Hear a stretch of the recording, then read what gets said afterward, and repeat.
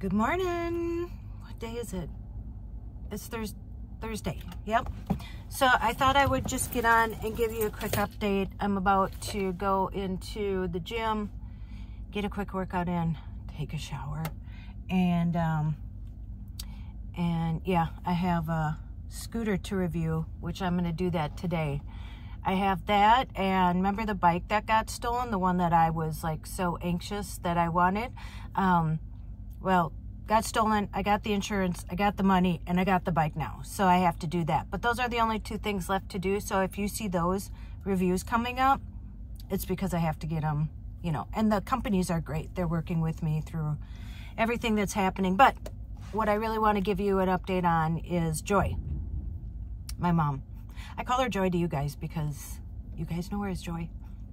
Anyway, she has COVID. And I just didn't put it in the title because I don't think YouTube lets you say that for some reason. I have no idea why. But anyway, yeah, so, you know, that, you know, my niece's daughter passed away, and we were at the wake pretty much the whole time on Sunday, and that was from 2 to 6. I think we left about 4:30, 5. And then Sunday was the mass, the funeral.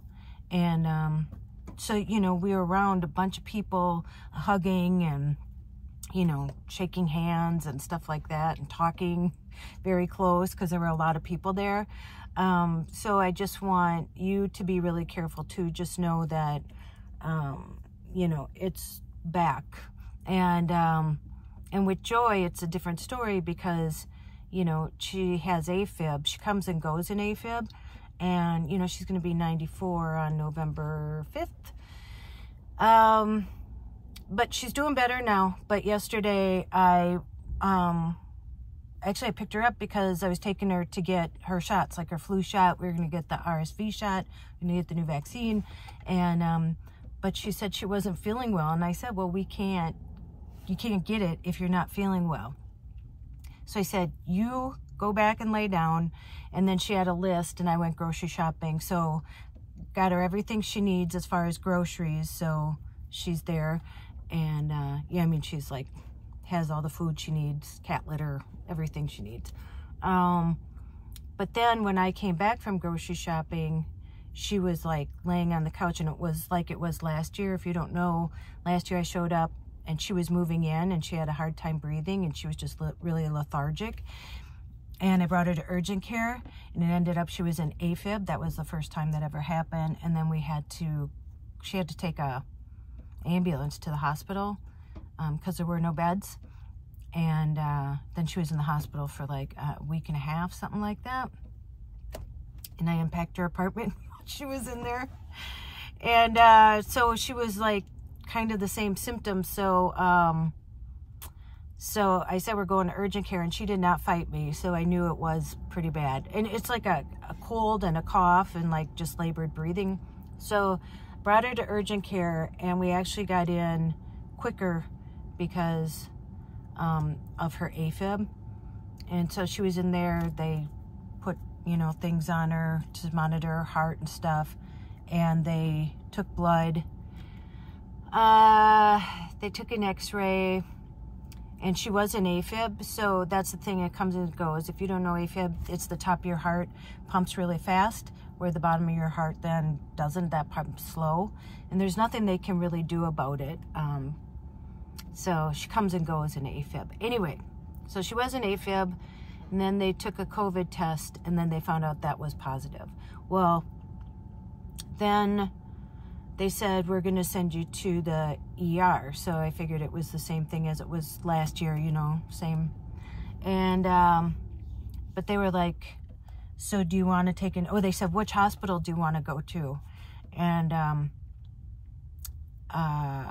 I'm like, we want to go to the one like closest to us that we normally go to. And they're like, well, you can pick anyone because there are no beds available at any of them. But because she was in AFib and stuff, you know, she gets top priority. So they're like, do you want to ride in an ambulance? And I said, well, can I just take her in the van? Because it's literally not far from where we were. And so he's like, yeah, that's fine. And so it's funny, they took her stuff off, but they kept the patches on, and then they even kept her like port thing in. Oh, I got my new tattoo. It's an angel. And so then I drove her to the ER, and we got in there, and oh my God, that is the saddest place, I don't know, on earth, but I've seen in quite a long time. Oh my gosh. And we only had to wait like 5 minutes because she was kind of like top priority. So there were just people everywhere, and just, they all just looked so sick. And I felt so bad for like the caregivers, because just how overworked that they are. So if you are a caregiver, honestly, I am so grateful to you. And I don't know how you do it. But then we went into triage, and they took her vitals. And first she was like only at 80% oxygen, so they were going to give her oxygen, but she had this big mask. And she's had it since last year. It was like one of those N95. I don't know. She just put it on. And then they took it off and put a regular mask on her, and then her oxygen shot back up to like 90, 95. And the lady's like, I think it's that mask. So she couldn't get good breath through it. And so she took her off the oxygen. And then her heart rate was fine. Again, she goes in and out of AFib. And so the doctor came, talked to her, and said, you know, your vitals are okay, so I see no reason to send you home. And I was like, oh, thank goodness, because listen, the hospital is the last place you want to be, especially right now. And they said with school starting and everything, that there's just a big outbreak of it again. Thank goodness I don't have it, so I can take care of her. But she was starving because she didn't eat anything. So then we went through the drive-thru at Culver's and got her a hamburger and some French fries, and she wanted a big Coke. That's what she was craving. So she got that. And then after that, she was tired. So got her home, and she was going to go to bed, which she did. Yeah, so then this morning, I called her last night. She said she just woke up. She was, you know, better. And then I brought her 2 things of ice cream this morning. If you don't know Joy loves ice cream. So I bought her Neapolitan, and what was the other one? She loves Rocky Road, but it was Maple Nut because I couldn't find Rocky Road. So got her that, and she was eating waffles, so that's a good sign. And so her breathing wasn't labored or anything, so she's doing better. But yeah, what a week. Oh, and then after I dropped her off yesterday, I had to go, well, I didn't have to, but I did. I went to work to put the candy away because it just keeps me busy and my mind occupied. So anyway, I just wanted to give you that quick update on here, and I'll keep you updated on Joy. I'm going to try and get this review done today. Hopefully I'll get it up tomorrow or Saturday, and then I have that bike to do. Hopefully I can do that review tomorrow. So then I'll be done with the reviews, and for what I have now. And then, yeah, I have to work Saturday and Sunday. And then I'm hoping next week to get back kind of in a groove, you know, like hopefully nothing big will happen. And I'm actually getting Joy. I got everything figured out last week to move her into the assisted living home where my sister lives. So, and you know, did all the legwork last week, and they have an opening, and sent all the medical stuff, did everything. She can get out of her lease on this end, because if they go to assisted living, you know, it's not like they're breaking the lease to go live somewhere else. And then I'll feel so much better because, you know, she'll be somewhere where there's like staff all the time and stuff like that. And actually they're excited. Pam was at the wake on Sunday too, and you know, they were talking about, you know, ordering in once a week, and you know, so I think it'll be really good. And it's funny, I saw a maintenance guy when I was there, when I was going in to talk to a manager to see like they had an opening and stuff. And he had said, they own a couple buildings, and he said they just moved a mother in another one of their buildings where her son was there. And so I guess it's more common than you'd think. So yeah, so it'll be good for them to be together. So working on that, and Joy's excited, but then it's moving everything. So my plan so far right now, don't know. So, and I have to go to North Dakota. I think I'm leaving the 11th of October to like the 16th to go do makeup. I did a makeup shoot last year for the agriculture department. They loved our stuff, and we're doing one this, and then I think we're doing one in the spring. So, you know, that's always good for me, and I love to do that. So that's coming up. I come back the 16th. I was planning on leaving October 20th.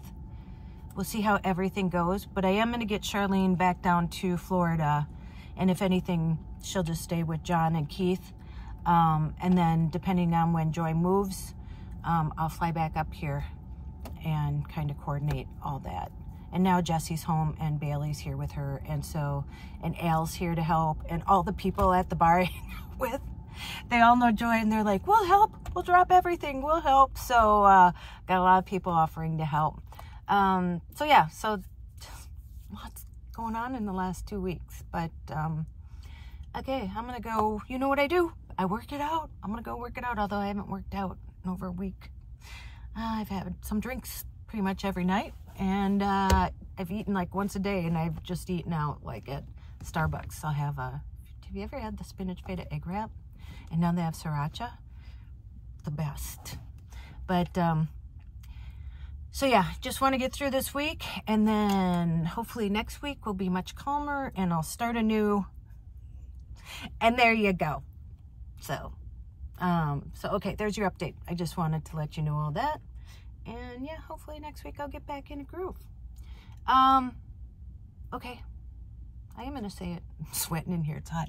You know what to do. Go out and make an adventure, no matter how big or how small. You don't even have to leave your home to have adventure.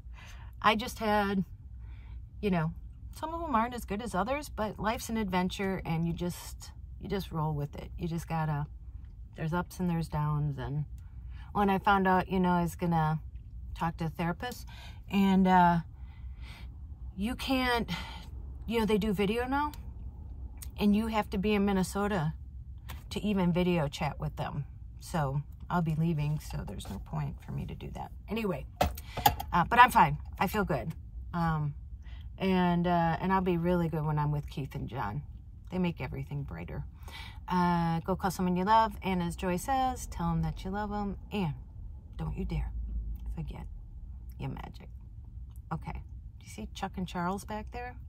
They've been big support for me. Okay, don't forget your magic. I will see you in the next one. Okay, bye.